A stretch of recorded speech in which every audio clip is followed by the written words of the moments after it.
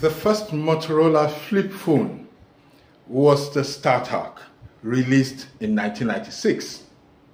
But the most famous Motorola flip phone ever was the Motorola V3.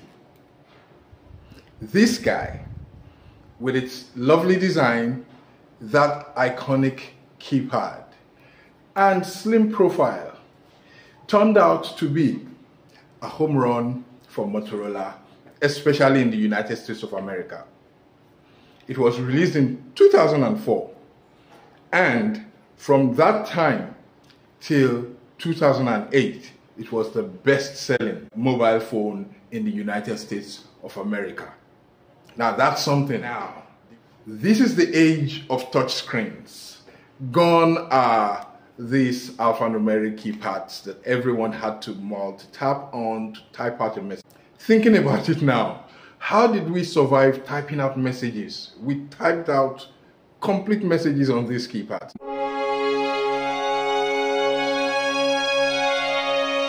It's much more convenient to type out a message on a touchscreen device. Motorola has been back with newer Razr models that are touchscreen phones.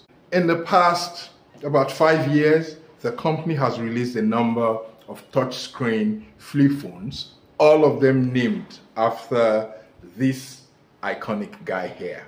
Let's start with the first touchscreen Razr phone from Motorola, the Motorola Razr 2019, the first touchscreen of the Razr generation. Of course, Motorola is trying to build on nostalgia and the success of the original Razr, and that's not a bad strategy if you ask me. In the next year, 2020, Motorola followed up with the Razr 5G, and this was also touchscreen.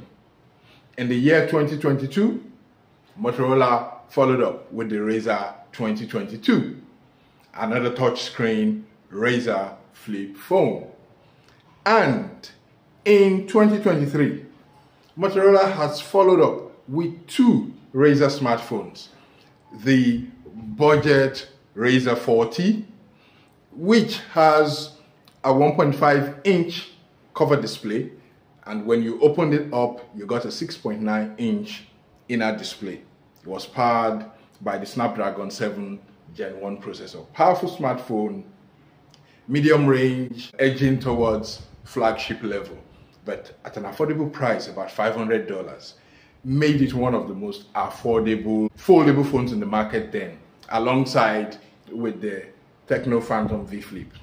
The top dog of Motorola's foldable touchscreen flip phones today is the Razr 40 Ultra, also released in the year 2023.